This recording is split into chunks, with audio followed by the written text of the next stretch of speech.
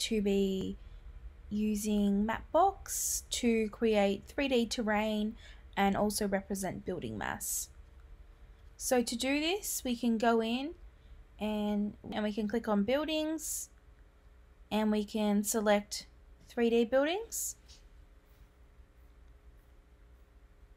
Now this can take quite a while for it to actually load.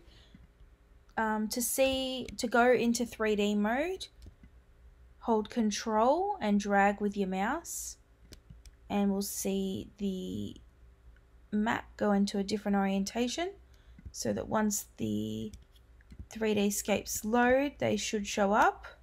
To edit the layer, I might just eject the layer, eject, and now we can see it in here in the layer.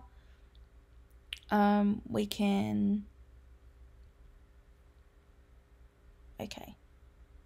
So for the starter to show up, you have to be relatively zoomed in, otherwise the map would be looking crazy. So let's just go ahead and do that, and we can see all of the houses there. We can also, let's go to an area over here so we can see the different heights of the buildings. We can change the opacity of the buildings. So now they're no longer transparent. We can change the color.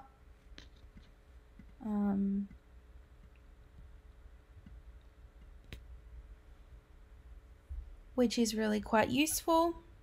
You can even add a pattern onto them. So now let's turn on 3D terrain. So to do this, in the top bar, we've got the 3D terrain paddle. We just go and switch this on.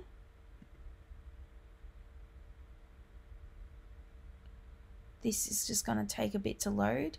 So we are in San Francisco on the map at the moment, which is known for being quite hilly.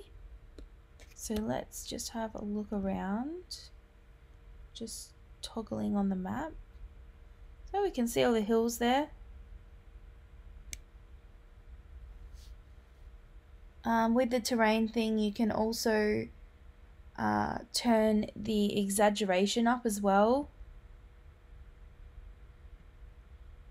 There we go. So you can see we've made it look ridiculous now, but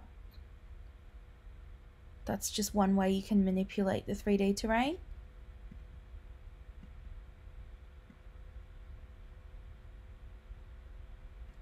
Yeah, and we can see our nice little hills there and all of our building mass, which is very useful.